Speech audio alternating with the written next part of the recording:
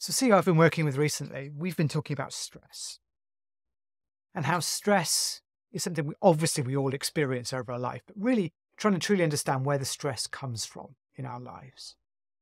And trying, of course, to minimize that stress at any one point because we don't want that much stress in lives. Who wants to be stressed all the time? And he came up with a great quote, actually, from Jeff Bezos, where stress comes from ignoring the things you shouldn't be ignoring. And that really drove our conversation forward because we started to look at the things that this person was ignoring. And when we started to uncover the things that they were ignoring, we started to uncover the places where stress was. So the things that they were tolerating or putting up with or not dealing with, or that were somehow up in the air or not remedied, or there was no plan for them, were the things that were causing the most stress.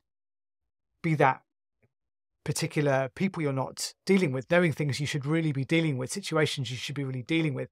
In essence, not really putting your head in the sand, but choosing just to not look at something directly, trying to ignore it and hoping that it'll go away, not having that courage to, in essence, to get to that point where you're looking at it.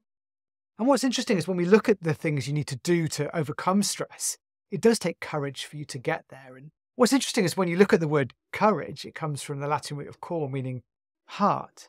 And that kind of said a lot, really, because if you think about it, stress can come from our subconscious, from our brain, but really the courage we need to do something, in essence, comes from our heart or something deeper inside.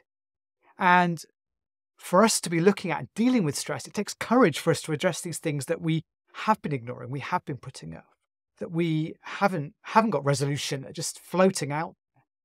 And that takes courage for us to do that. And it can often seem quite overwhelming when there are probably tens, hundreds of these in our lives at any one point. But what it takes, number one, is just to really acknowledge the fact that these things that are out there, make a list of them. That's the place to start. Get them out of your head onto a piece of paper. And then obviously it's not about tackling all of them in one go, but bit by bit knocking that list off, sharing that list with people, senior management team, a coach, partner, whoever that might be, who is relevant to help you to think through some of these things. And in sharing that, getting that out of your head, out of your subconscious, into the real world, tangibly on a piece of paper or a to-do list, and then talking about it is a place where you can start to get to where, again, that isn't unresolved. You're on the place or on the start of a journey to resolving that. The resolution's there. You're no longer ignoring it because the energy involved in ignoring something is high. Energy involved in not looking at a problem is much harder than just thinking, yeah, I should sort that. Put that on the list. I'm going to deal with that. Deal with that at a later date. I'm going to talk to somebody about that. So again, I'm going to ask you that question. What are you ignoring? What are the steps you need to take to even acknowledge that there's something there? Because again, anything that's stressful in your life is something that you are ignoring.